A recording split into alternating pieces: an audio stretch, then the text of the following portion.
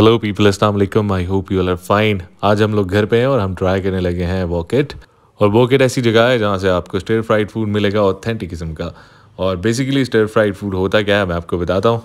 It is basically a cooking technique in which ingredients are fried in a small amount of very hot oil while being tossed in a wok. This technique was originated in China and now in recent centuries has spread into the other parts of the Asia and Central world as well. Meanwhile, look at the packing of Wokit. इनकी packing जो है ये बड़ी बेहतरीन है। It is top notch. मैंने इस तरह की ज़बरदस्त किस्म की पैकेजिंग यहाँ भावलपुर में पहले कभी नहीं देखी और मेरे हिसाब से full marks to the packaging. और साथ में इन्होंने ये एक पैकेट भी दिया है जिसके अंदर मेरे ख्याल में थैंक यू नोट है और कुछ चीज़ें हैं। अब देखते हैं इसमें क्या चीज़ है। सो इसके अंदर एक फॉक है और उसके साथ स्पून है और चॉपस्टिक्स हैं और टिश्यू पेपर है और साथ में थैंक यू नोट भी है, वो मैं आपको लास्ट में दिखाऊंगा। सबसे पहले हम ट्राई करने लगे हैं कोरियन फ्राइड चिकन।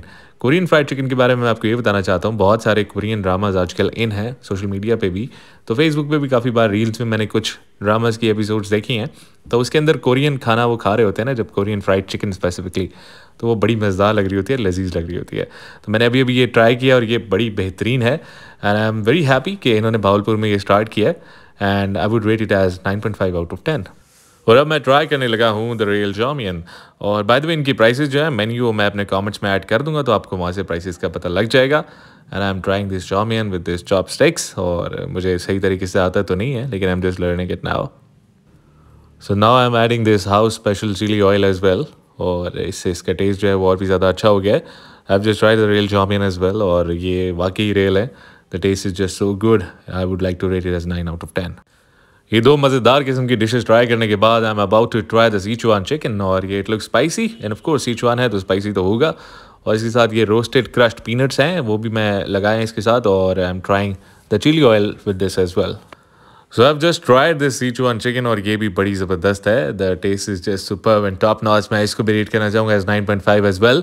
और ये स्पाइसी है, it is very good for the spice lovers. और अगर आप गार्लिक राइस के साथ खाएंगे तो आपको शायद मिर्ची इतनी ज़्यादा नहीं लगे, लेकिन मुझे तो ये ऐसे भी बहुत पसंद आ रही है।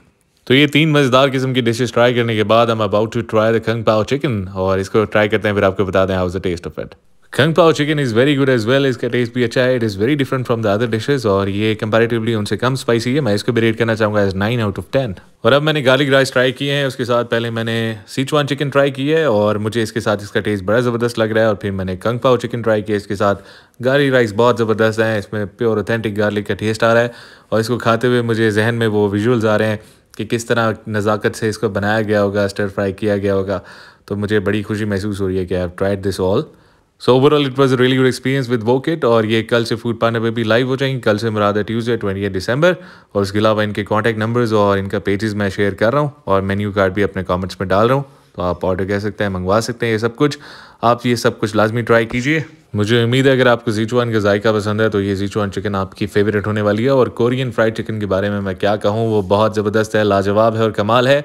मैं डेफिनेटली इसको दोबारा मंगवाने वाला हूँ वेरी सून और आई रियली लाइक इट। और उसके अलावा खंग पाओ chicken was good as well and so were the garlic rice. And I just want to say that I'm really happy to see the response you guys are giving on my videos. If you really like my content and you want to see the 4K quality, kindly subscribe the YouTube channel as well and keep supporting on Instagram and Facebook. Thank you so much for watching the video.